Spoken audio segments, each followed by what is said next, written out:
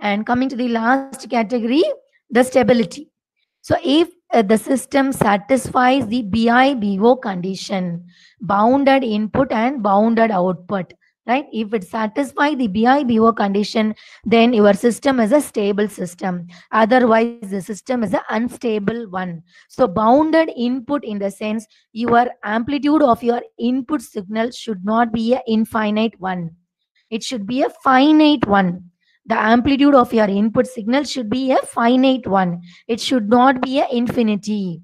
That is the meaning, bounded input, right? So if I am supplying that bounded input signal to a system which is having a transfer function h, for example, so in that condition, I am getting my output signal as y of n.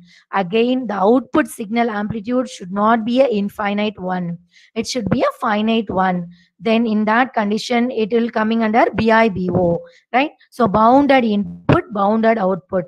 So if a system satisfies this BIBO condition, then it is a stable system. Otherwise, the system is an unstable one.